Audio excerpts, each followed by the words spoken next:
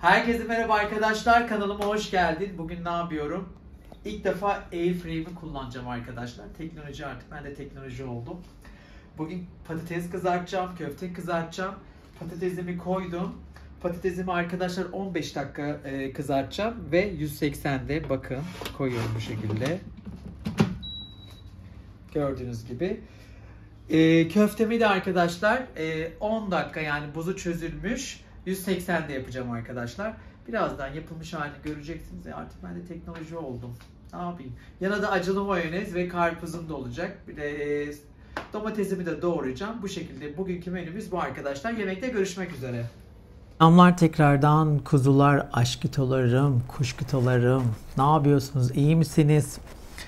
Gördüğünüz gibi airfryer mıydı kız? Airfryer mutlaka. Ne bileyim, inşallah doğru söylüyorumdur. Bakın köfte patates yaptım. İlk defa çalıştırdım. Dedim ki bir deneyeyim, yapayım, artık bundan sonra onda da yaparım. Yağsız, en azından sağlıklı. Hiç yağ mağı kullanmıyorsun. Çok az böyle fıs fıs sıkıyorsun. Buz gibi karpuzum var. Bamya turşumuz var. Buna da biraz acılı mayonez sıkacağım tabii ki de. Neler yapıyorsunuz bakalım. Bugün hava inanılmaz sıcaktı. Ama mecbur dışarı çıktım, biliyorsunuz. Instagram'da 2 tane kişi elbise kazanmıştı. O kargoları götürdüm. İnsanlara ayıp olmasın. Beklemesinler diye, yanlış anlaşılmasın. Çünkü benim çekimlerim hepsi, çekilişlerim hepsi doğru. Ben gönderiyorum. Ay, bak o büyük bardağı kullandım. Kız buna da kışın çorba içerim kız bu bardakla. Görüyor musunuz? Ne güzel. Tam çorbalık. Bu arada bakın şu Ice Lipton'un ne yazıyor? Sofra olan var ya, şekersiz bu. Çok güzel. Ona göre. BİM'lerde satılanlardı. Güzel bunlar.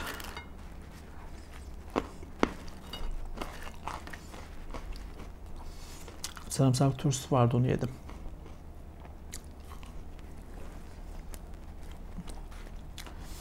İki gündür karpuz aşeriyorum. Carrefour'dan aldım. Çok da güzel çıktı bu sefer.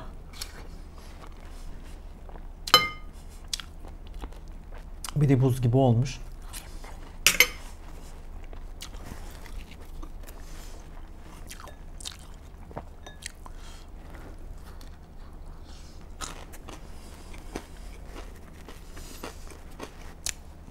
Biraz yemek yiyeyim de konuşacağız.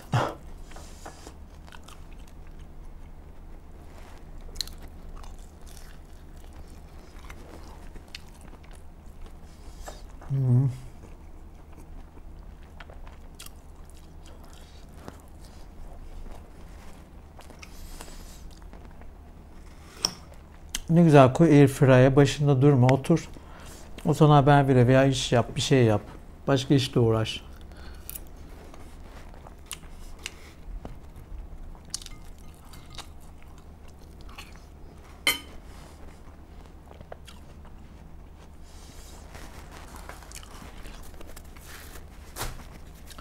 Kaç günden beri canım gerçekten karpuz çekiyordu bak. Sanki gören de hamileyim zannedecekler beni. Canım karpuz çekiyor.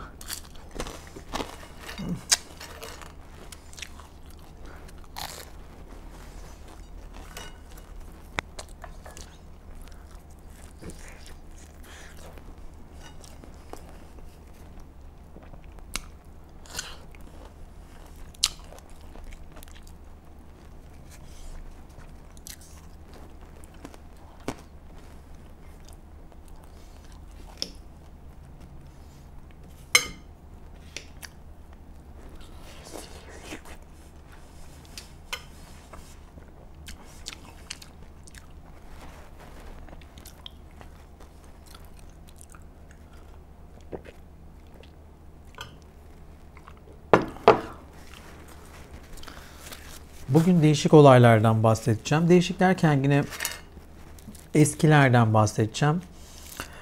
Dün TikTok yayınımda söylemiştim. Aklıma geldi.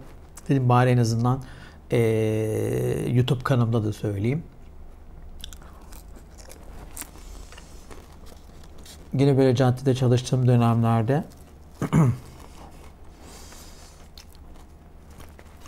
çok sevdiğim 2 tane arkadaşım. Bir tanesi intihar etti. Bir tanesi de kendini yakarak, ya kendini değil yani, birisi onu yakarak öldürdü. Aslında 3 tane olay var. Üçünü söyleyeceğim zaten size, anlatacağım. 3 tane trans arkadaşımın başına gelen olayları bahsedeceğim. Çalıştığımız dönemlerde.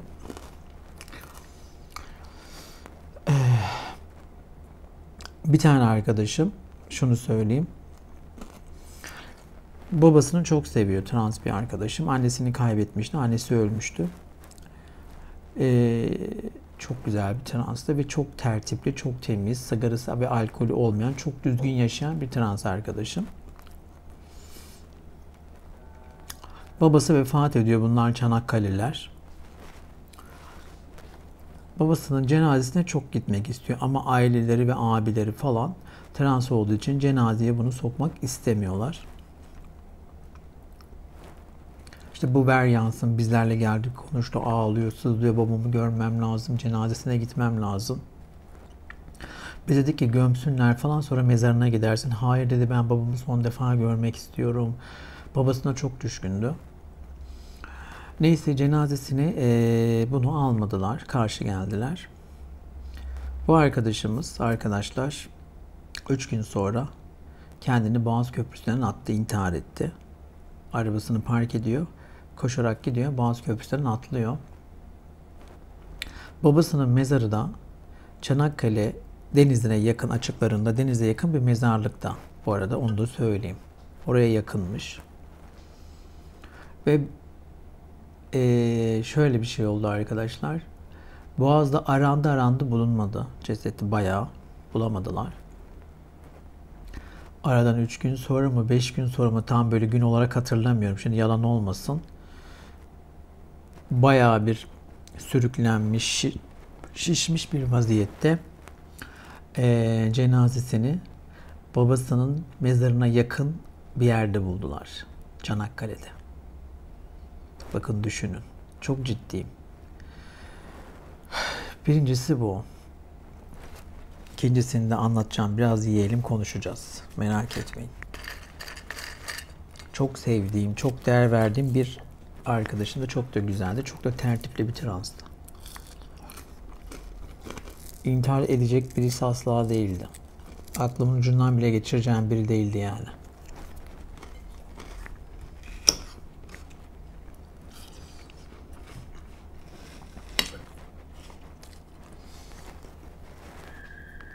İkinci arkadaşım Defne diye bir arkadaşım. Onlar da doğuluydu, Diyarbakırlıydı. Biraz biliyorsunuz doğulları çok böyle şeyler sevmezler. Karşıydı zaten, ailesi hiç gidemiyordu.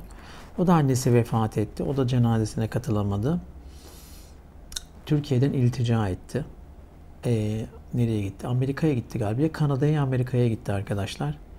Ve orada da öldürüldü. O da annesinin cenazesine katılamadığı için Türkiye'de istemedi. Gitti. İltica etti başka ülkeye. Buradan çok üzgün ayrıldı. Çok kötü ayrıldı. Ben hatırlıyorum, kafasını duvarlara vurdu. Çok ağlıyordu. Annemi görmem lazım, istiyorum falan diye. O da gidemediği için başka bir ülkeye iltica ediyor. O da yıllar sonra o ülkede öldürülüyor. İkinci arkadaşım da böyleydi.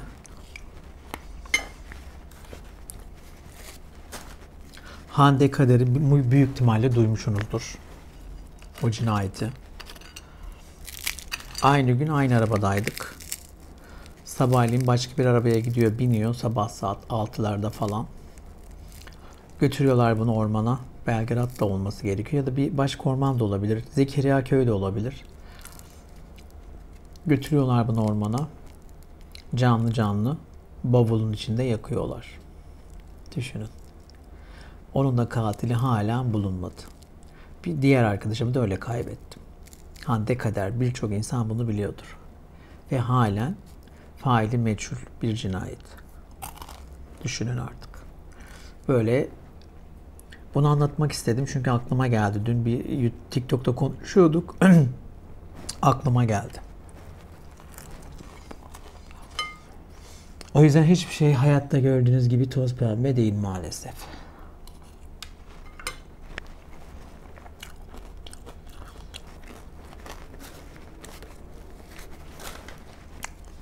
Hande Kaderinoğlu büyük ihtimalle birçoğunuz duymuşsunuzdur.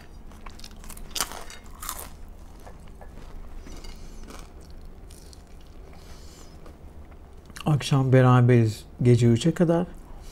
6'da da gidiyor, öldürülüyor. Düşünün. Aynı arabadaydık, yan yanaydık, oturduk, muhabbet ettik. Arkadaşımızın arabasındaydık. O da çok deli dolu birisiydi.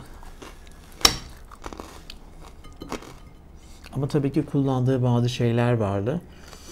Benim düşüncem o bir şeyleri kullandı. Ormanda çok hatırlamıyordur. Bence baygın yatmıştır. O şekilde yapmışlardır diye düşünüyorum. Benim düşüncem bu.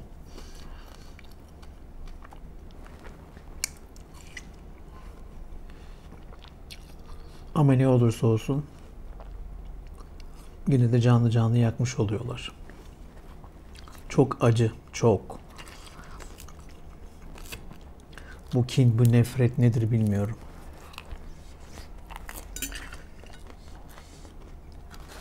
Çözemedim. Sanki dünya ölene veya öldürene kalacak. Ama öyle bir dünya yok.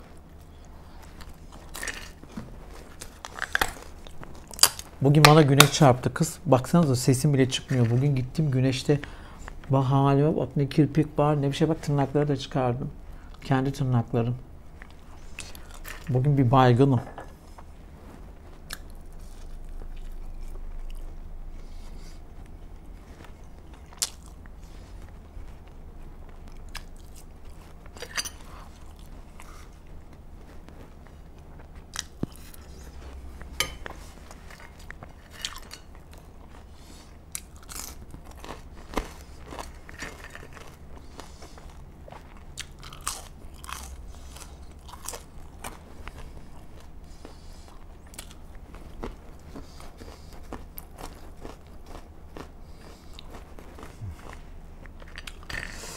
Ama ya tırnaklarımı biliyor musunuz? Kendim çıkardım. Çok sızlıyor.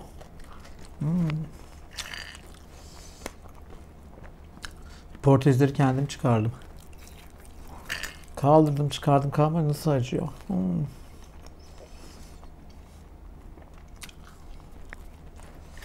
Dedim Urfa'ya gitmeden yenileteceğim. Kirpik taktıracağım.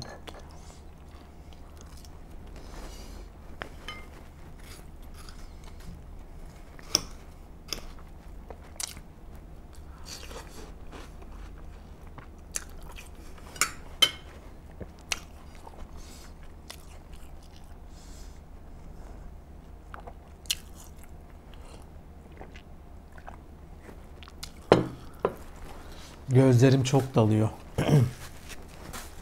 Uzun zamandır bu bende var, farkında mısınız?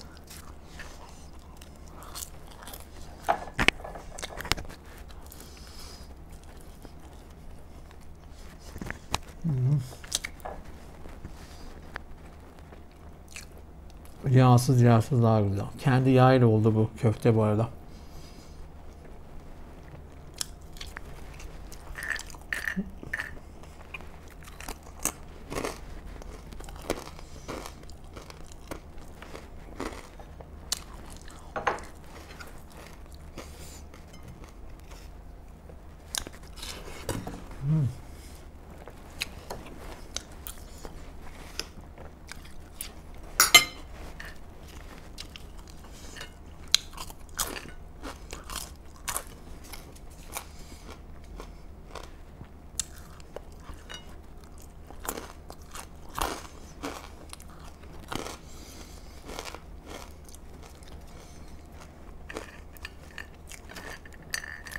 Ne yedim kız, bu ne?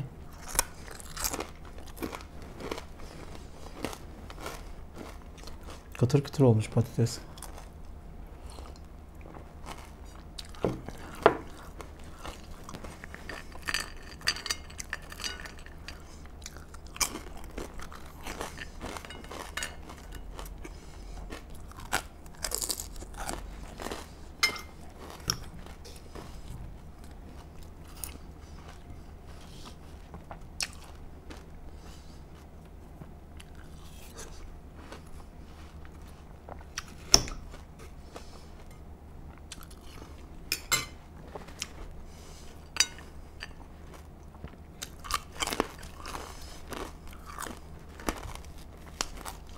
Parçalar kalmasın.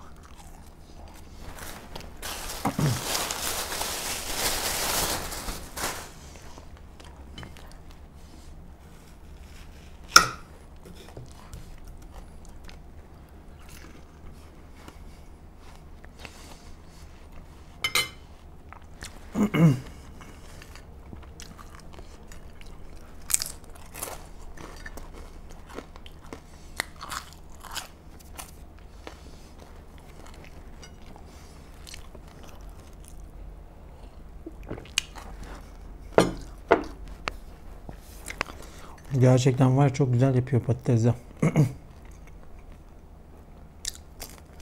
Çıtır çıtır. 15 dakikada hazır.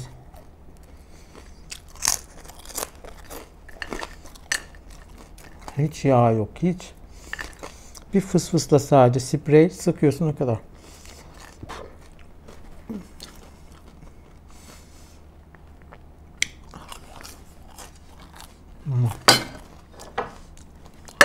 Bak bu da bitti. Biraz daha karpuz.